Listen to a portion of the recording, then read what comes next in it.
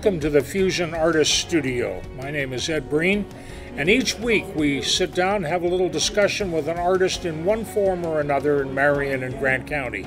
It's the function of the Fusion Arts Alliance to contact as many artists as possible to involve them in the development and the future of the arts in Marion and Grant County. Today our guest is Ryan Brown.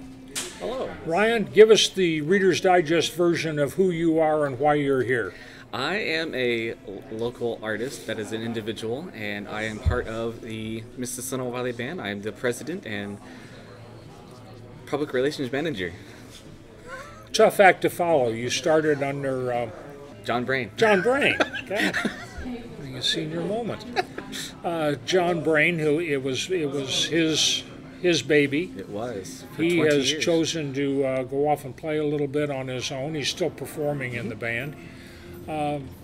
Tell us what it's like to succeed somebody like that.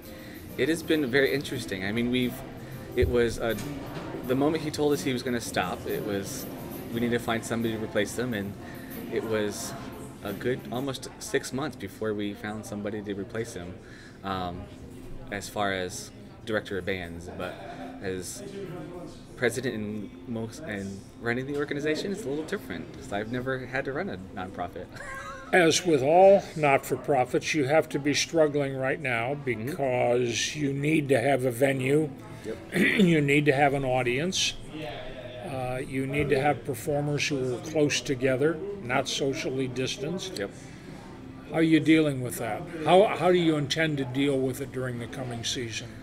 Well, we're still working on that. We're still trying to see what we can make come up because we can't, as performers, can't play in masks because you can't play any instrument with a mask on, let alone talk. Yeah. So we are still in the process of trying to figure that all out. We don't exactly know what the season's going to look like. We've had stuff planned that we've had to pull off. We've had only one concert this season so far, and our season started in February for our 21st season. So it's been.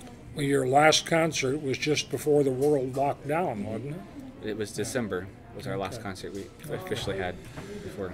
Other dimensions to your life. You are a musician yourself. Do you play in the band? I do. I actually play in the swing band. I play saxophone in the swing band. I also play in our concert band, and I play saxophone and/or percussion, depending on which one I'm needed more for. And you teach music. I do. I teach private lessons. I teach saxophone and piano at CSA. Also, I just started this last semester teaching voice as well. Oh, really? Are you a singer? I used to be. I used to be involved in a children's choir when I was younger. Did help with the community choir that the band restarted 4 years ago. Okay. So we have that community choir going still. They haven't been able to meet yet, though. What drew you to instrumental music? That was a long time ago. Yeah. So I started with music in 4th grade. So Okay. I just had a passion for it. My parents always thought I was going to be a musician and follow in their footsteps because both of my parents were musicians through school. And so Here in Marion, were you born and reared in Marion? Actually in Fairmount, so Okay. part of that. So my father actually came from Wisconsin, so that's a different realm. Because Wisconsin music is a lot. The Wisconsin district of schools is a lot different than our schools down here. Now be careful. I lived in Wisconsin for a year and a half. So Come from the hills down to walk the town around. So it was a lot different up there because like here we don't have a lot. Like my school, when I went through high school, we didn't have marching band. And You went to Madison I Grant? went to Madison Grant. All 12 years. Okay. So. And your day job now is with the Extension Service. Talk about that just a little bit. So my day job, I work for Purdue Extension here in Grant County. I am our administrative assistant, so I'm the very first person you hear when people call our office. So, Okay. And first person people see too. And that, too, is an agency that has struggled a little bit in recent years to get the funding that it needs to do what it wants to do. So almost everything you're involved in, you're struggling to get the money and resources that you want. Talk about, you were involved very early on in the Fusion Arts Alliance, going all the way back to the listening sessions that were held, Yeah. what, a couple of years ago now. Talk about what you saw as the need then and what progress we have made since then. Yeah, well, I'm still very, very young, so my vision of what the arts needed was to be known. Like with the MVB, we've been around for 20 years, so it was being known and I don't know what the word is I want, but just having a face, An awareness. of what we are, and that's what the arts needed, was to more of an awareness. Like we have CSA, which is done great and awesome, creating a visual awareness. So. Trying to cover the spectrum. Are there enough people involved in Fusion Arts Alliance to cover the spectrum of the arts, everything from writing to dancing to music and everything in between? We could always use more. Tell me where the needs are. I don't know how to answer that question.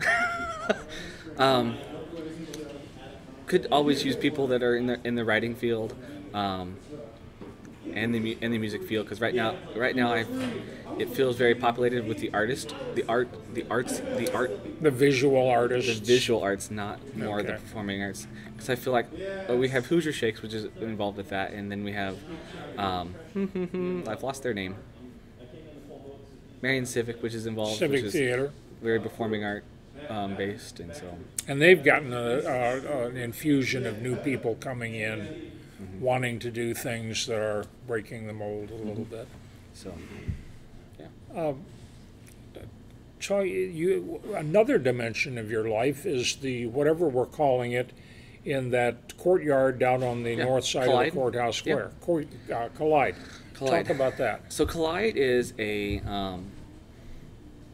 venue for artists, or if you're wanting to learn more about art as well in our organization. So we have Collide, which is from 5:30 to 8:30. So we have workshops for an hour. Then we have different artists coming in. So in the past we've had we've had Marsha Vermillion in. We've had